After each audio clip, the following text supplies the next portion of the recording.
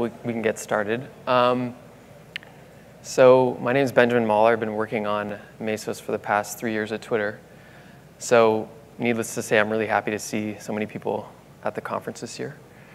And as Ben alluded to in the keynote, I'm going to be talking about maintenance primitives. And maintenance primitives are a really important step for the project in terms of automation and making sure that we can do maintenance in an easy way on our clusters. So I wanted to do a little bit of audience participation. Raise your hand if you're directly responsible for doing maintenance on your clusters at your company. Okay, so keep your hands up, and put your hands down if you've never caused an outage doing that. Okay, a couple hands went down. Okay, so I hope you'll be interested in what I'm about to talk about then. So for everyone in the room who's not aware, I want to try to refine what we mean when we talk about maintenance. And when we think about maintenance in Mesos, it's really anything that is going to affect the tasks on a machine. So at one point in time, restarting the agent actually consisted of maintenance as well. But these days, if you restart the agent, everything remains running. And so we're not really thinking about something like that in this context. We're thinking about things like if you need to take the machine offline for hardware repair, if you need to do a kernel upgrade, or some configuration changes that aren't compatible. All these things are going to require draining that machine of tasks. So when I was thinking about how I wanted to give this talk, I think the best way to give some context around this is to look at the history of how we thought about maintenance primitives, and that's through running Aurora at Twitter.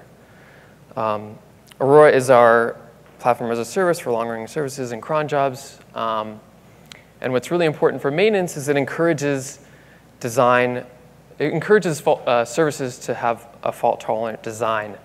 That helps us a lot in the context of maintenance. That means we can restart services with relative ease. And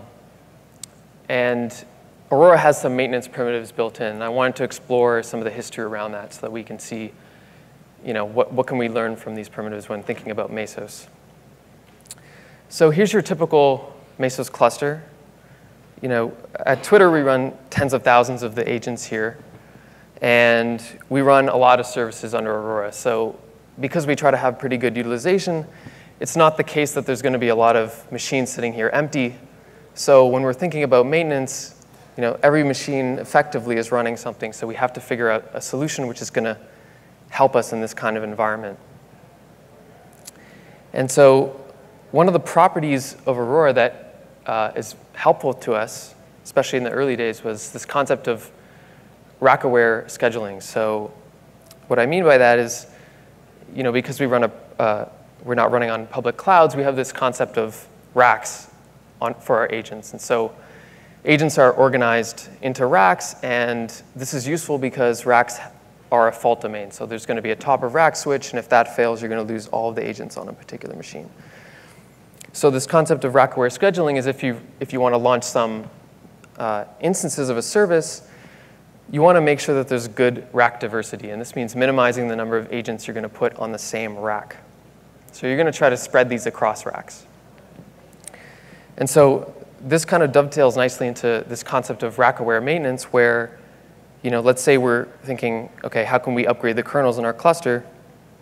Well, we can just go rack by rack, right? Because we know that within a rack, we're not going to have every instance of a particular service. When we take down that rack, we're unlikely to cause an outage. So, okay, let's run through what our little operator here is going to do. So we're going to drain this first rack. Aurora is going to detect that there was a failure. It's going to replace that task on the next rack, okay? Now we move along, same thing happens. We detect the failure, we're going to put it on rack C, so on and so forth. Back to rack A, and great. We did a great job here. Except that, we restarted the service 4 times, n times effectively. So that's not great. A service owner is not happy at all. And so that introduced this notion of maintenance awareness when doing scheduling. So the basic idea here is, when we're an operator and we're going to do maintenance, we had a plan in that previous situation. We were planning to go through the racks in that order. So let's just tell the scheduler about which racks we're going to do maintenance on. So this time, we're going to be smarter about it. We're going to tell the scheduler, OK, all of these racks are scheduled for maintenance. Now the scheduler is going to mark them as undergoing maintenance, and it's going to do scheduling based on that. So this time, we go through A, we update the scheduler. A is no longer in maintenance mode. Now when we go to rack B, and we need to reschedule this task, Aurora is going to prefer rack A, because rack A is not going to go under maintenance soon. So now we move along, great. Everything was all peachy this time. Except that service owners are still complain because they have some higher level SLA. That's effectively what they care about. They don't care about the fact that we restarted it 3 times or 2 times. They have a higher level SLA. They need to respond to a certain number of requests successfully, and so that's what they really care about. So this isn't quite enough. And so the idea here is we need to be able to give SLA guarantees to service owners when doing maintenance. So that introduced this concept of SLA-aware maintenance into Aurora. And the basic idea around this is, all right, well, how about we just ask the scheduler about SLA? And in the context of Aurora, this is uptime for now. So uptime is a pretty good metric to use for services where you want to keep them up and running. So now we come to a machine, and this time there's all these services running. We're not sure if this is safe to drain. We're going to just ask the scheduler, what's the uptime for these services? So let's say in this context, they all have 4 nines of uptime. Then we know it's OK, safe to drain that machine. So we wanted to look at all this and see, when adding maintenance primitives to Mesos, what are the lessons we can learn? And there's sort of 2 key lessons here. The first is we need maintenance awareness when doing scheduling, and the implication of that is schedulers need to be told about what we're going to do. As we saw, you can make better scheduling decisions when the scheduler is aware of what maintenance you're going to do. The second is it's really up to the scheduler to tell us if maintenance is safe to proceed with or not. Mesos itself is not aware of all the different semantics and SLAs that schedulers have, and so we really need to be able to explicitly ask schedulers about maintenance. And generalizing a bit further from Aurora, and some of these are going to apply to Aurora as well, but there's a whole host of other challenges that arise when you're doing different kinds of workloads. So imagine you have short-lived tasks. These are tasks that might take a couple minutes, and they're finished, like cron jobs. Now, you might actually want to use resources that are going to go into maintenance if you have enough time to finish that cron job. So that's kind of like a cheap resource you can use that other people might not want to leverage. Let's say you have stateful services. And in this context, I don't mean persisting storage, but things like memcache. So memcache doesn't have the same characteristics as services. Memcache needs to be warmed up, and that might actually take hours. So in that context, the SLA you might care about is, how many memcaches do I have that are warm? And I need to make sure that I have enough warm memcaches at any point in time. Storage systems are additionally challenging. These are things that use volumes, and so these can't be moved to another machine. When you're doing maintenance, the storage system needs to decide, am I OK with that resource going away for, say, 1 hour? Or do I need to re-replicate that data? If it's going away for, let's say, a day or permanently, they're going to lose that data, and they need to take action. So they might need to re-replicate in that case. So for storage systems, an awareness of how long maintenance is going to happen is very critical. So when thinking about Mesos as an operating system, operating systems are things that provide common services to the applications running on top. It makes a lot of sense. Like let's add maintenance primitives in Mesos.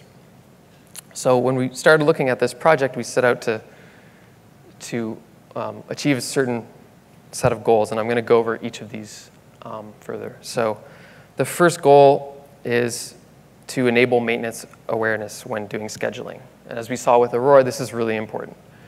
And what this means is we need to keep the scheduler informed at all times of when maintenance is going to happen and for how long. And this part is critical for storage, as I mentioned.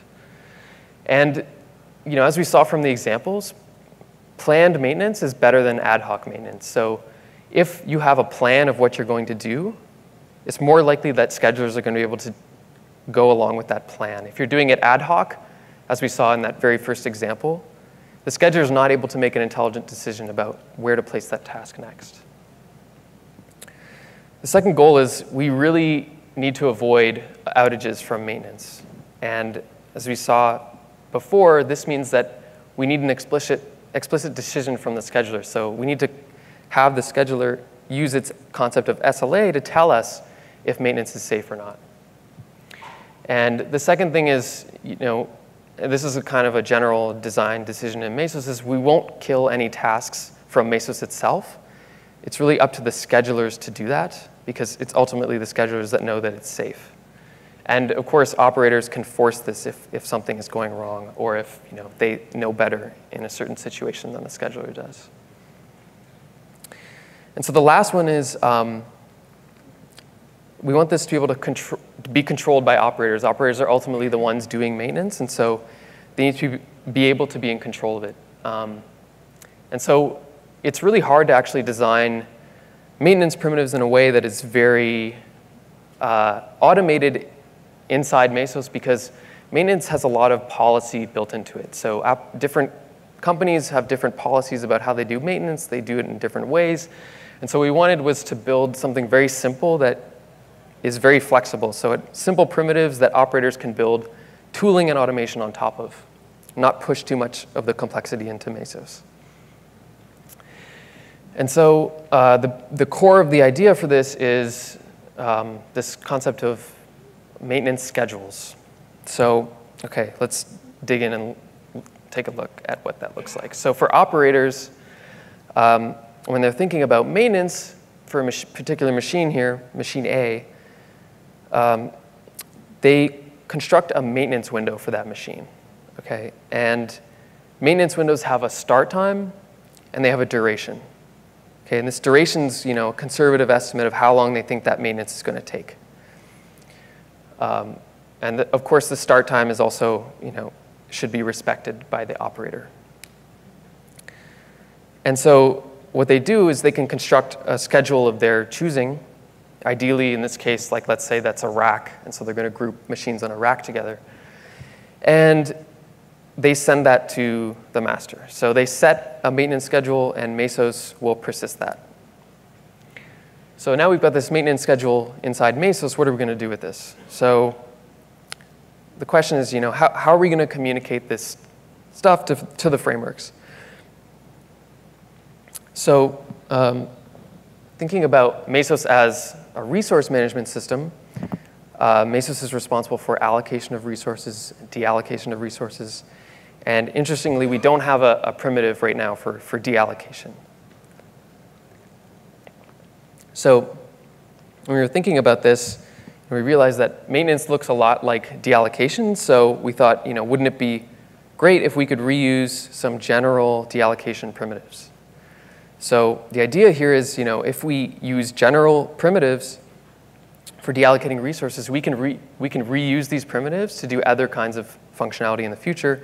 For example, like defragmentation. So let's say you're running on EC2 and you want to migrate your workload onto fewer machines. You need cooperation from the schedulers to do that. Much like in the same way with maintenance, you need to ask schedulers if deallocation is safe. And things like fairness and quota enforcement. So today, I don't know if you ever encountered this, but DRF can't make a deallocation. And so when DRF makes a decision about fairness, if state changes in the cluster and the fairness is no longer respected, we can't do anything to correct that. So deallocation would allow us to preserve fairness in the case of changing circumstances.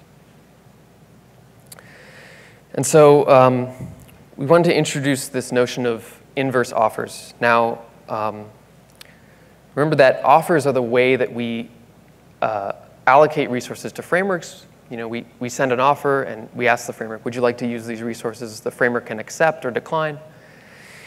And conversely, inverse offers are the inverse of that. So rather than saying, would you like to use these resources, we're asking, can you please give these resources back? Okay, so using this primitive, the API for maintenance consists of two parts. The first was the inverse offer that I mentioned, and that's going to include which resources need to be deallocated. In the case of maintenance, that's actually all the resources on the agent. It's going to include an unavailability window, which was the maintenance window that I mentioned earlier. And much like an offer, the scheduler can accept or decline.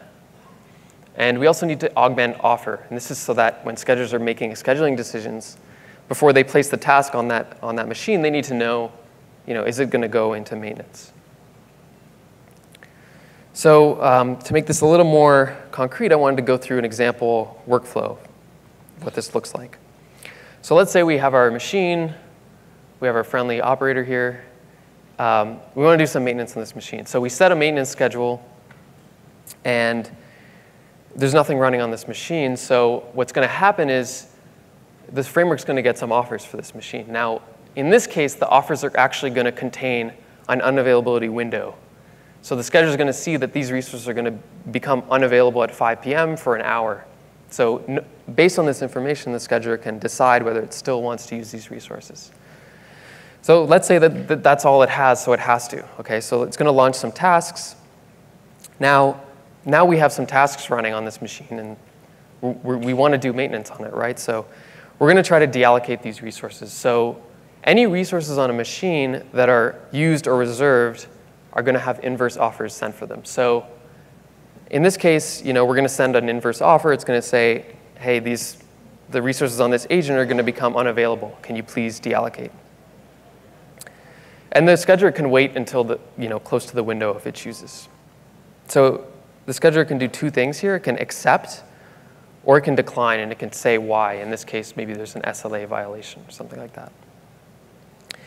And so accepting and declining is actually, it doesn't have an effect on the system. It's a signal for operators, so operators can see, what did the scheduler say about this? And the reason it doesn't have an effect on the system is because, as I said earlier, we don't want Mesos to actually kill the tasks here. If a scheduler accepts the deallocation, it's still the scheduler's responsibility to terminate those tasks. Okay, so that's really important. We don't want Mesos to kill things because then we're going to be blamed for outages and stuff like that. Okay, so now maintenance comes along. So we're inside the maintenance window now. And now what we're going to do as an operator is proceed based on the current state of the system. So we can ask questions about the state. And the first thing we're going to see is, are there any tasks running here? Yes. Okay, well, if there's tasks running, well, then we shouldn't proceed. It's not safe. We don't really know if it's safe. We can further ask, did the scheduler accept or not, to try to figure out what went wrong here. But I want to look at another example where, let's say we're running Cassandra. So this is a storage system, and there's not actually any tasks running here, but these are volumes, okay? So there's reserved volumes on this machine. And so when we see there's no tasks running, that's not enough. We're going to see, okay, are there any reserved resources? Yes. So we don't have enough information at this point to know if it's safe, because Cassandra might be wanting to get back to those resources. Let's say their worker processes just crashed, right? And they want to restart them immediately. We might accidentally take out this machine when Cassandra wanted to still use it. So the next thing we're going to ask is, what did Cassandra say about the deallocation? In this case, let's say it actually did want to use it. It's going to say, okay, I need 2 of 3 replicas online, and this will violate that. So if you take out this machine, I'm not going to have 2 of my 3 replicas up and running. So yeah, we shouldn't proceed in this case. It's not safe. Alternatively, so let's go through the workflow of what it looks like when Cassandra is okay with maintenance. In this case, Cassandra accepted the maintenance. It killed its tasks. There's nothing running.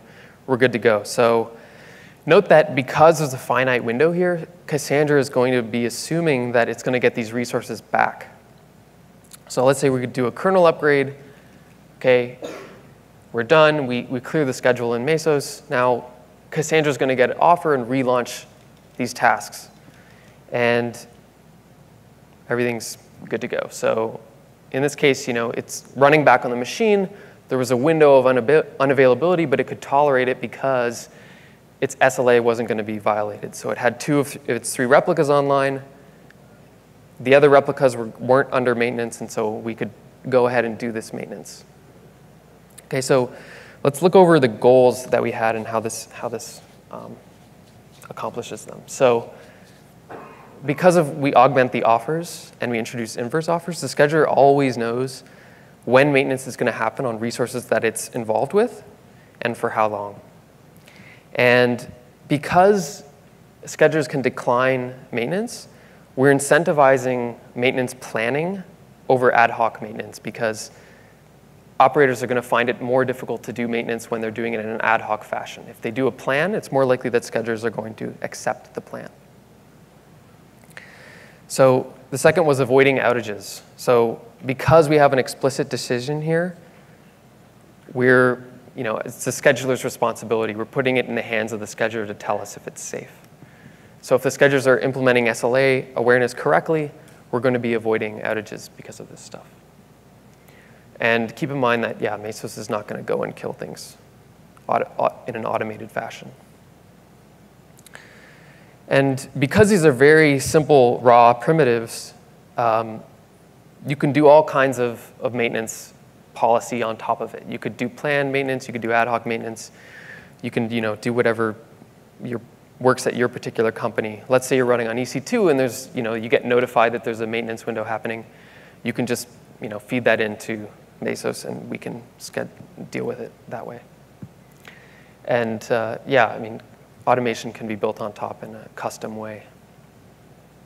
So just wanted to mention the vision for this project, why it's so important to do this. I really think it's a critical step forward for Mesos. So Mesos is already automated and lowers the operational overhead for your company, but we don't really have continuous delivery for operations people as well. So upgrading a kernel is still not the easiest thing, especially if you're running a critical production cluster. You can't upgrade that kernel. It takes maybe a month or something. So the second part is this is really critical for multi-framework. So imagine, most of these situations I ran through, there's a single framework here. Imagine you have multiple frameworks. So in this case, you have Cassandra and an Aurora service running and Jenkins jobs running. It gets much more difficult to figure out if maintenance is safe to do, and we need a common set of maintenance primitives to deal with it. And the last is, because we're introducing inverse offers as part of this, we can reuse inverse offers for other functionality in the future, as I alluded to. All right, so that's about all I had. I wanted to thank a couple of the contributors from Mesosphere. They've been doing a lot of work on this stuff lately. Joseph, Artem, and Joris. There's a design doc that we've published as well, so if you have any feedback about it, please do give us feedback. We always enjoy that. And yeah, that's all I had. I'm happy to take questions now.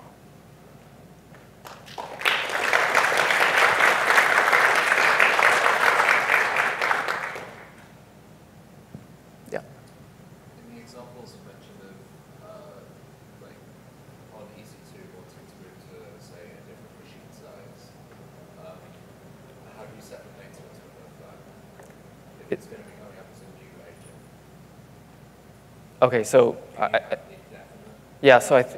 so that's what I thought you were asking. So the question was, can you have indefinite maintenance on machines? And yes, so the window is optionally infinite, right? So if you have an infinite window, the scheduler knows that those resources are not going to come back, right? And that might happen in certain situations, like hardware repair.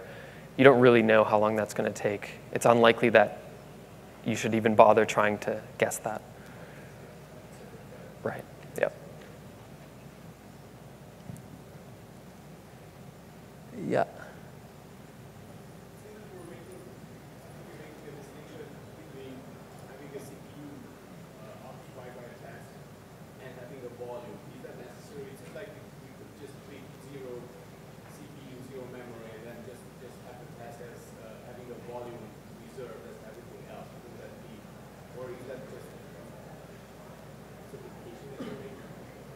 I think you're asking about like why the distinction about volumes? Why are we treating as a task with zero CPU, zero memory, and then just have a volume there, and then be consistent with how we consider those volume being used when we're doing cadence feedback? It's more related to the design of the, I guess the task. Okay, I don't think I quite get the question, to be honest. Okay, sorry. Yep, we can chat after. You? Yeah. Do you have rescinded reverse offers?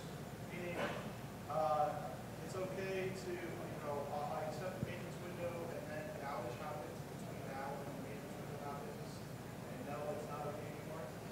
Yeah, so the question is, do you have a concept of rescinding inverse offers? And yes, so one of the reasons it's named inverse offers as opposed to something maybe more obvious to people is it shares the same mechanisms as offers in terms of message communication. So we can send an inverse offer, we can pull it back by rescinding it, much like we do with offers. So if we send an inverse offer and the operator says, like, I don't want to do maintenance anymore, we can just rescind that.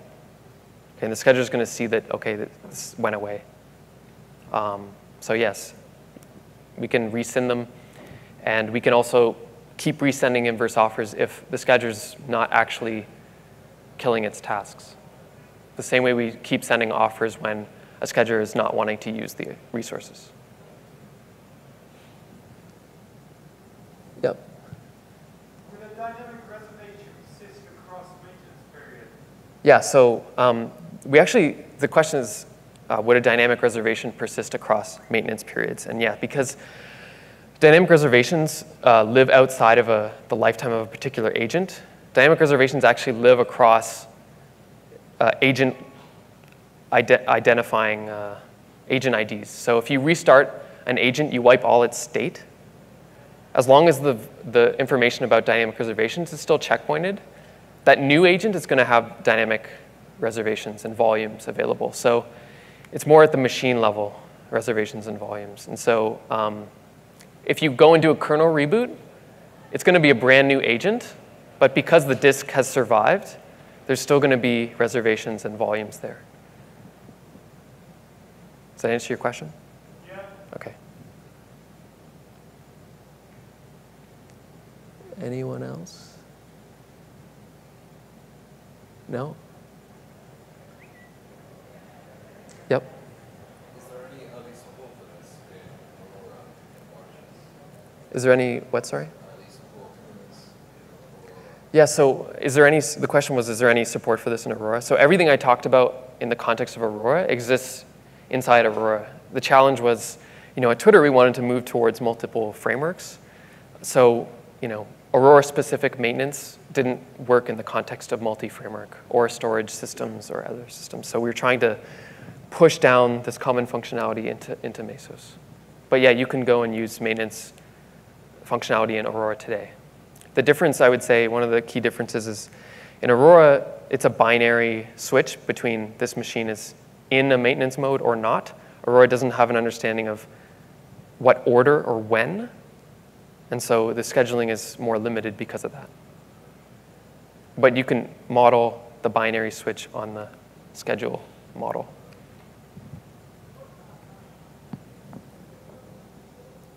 Yep.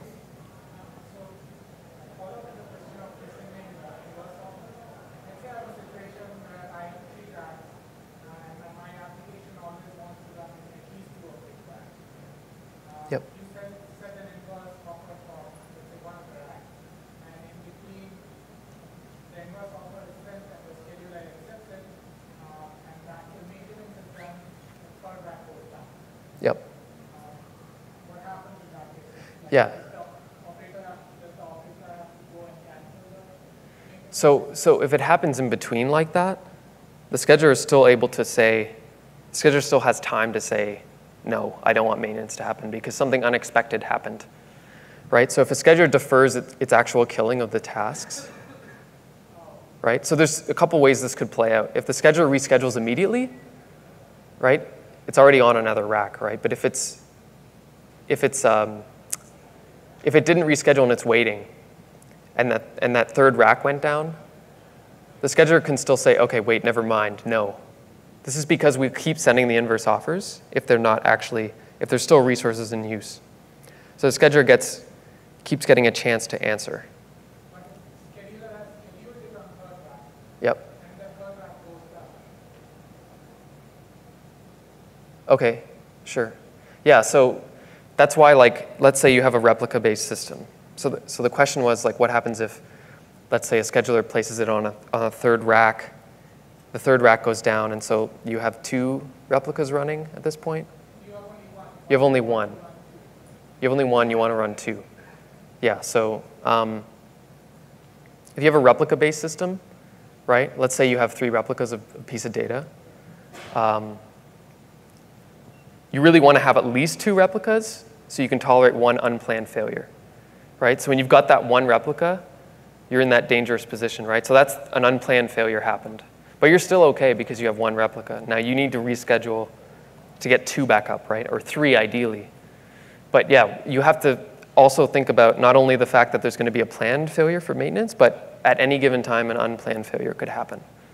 So, you know, most systems assume a certain statistical likelihood of these unplanned failures, and given that can make, you know, reasonable trade-offs about what's the likelihood of a catastrophic failure happening versus, you know, how many like extra replicas should I keep, et cetera.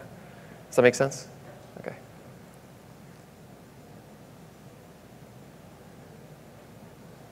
Okay, I think that's it. All right, thank you.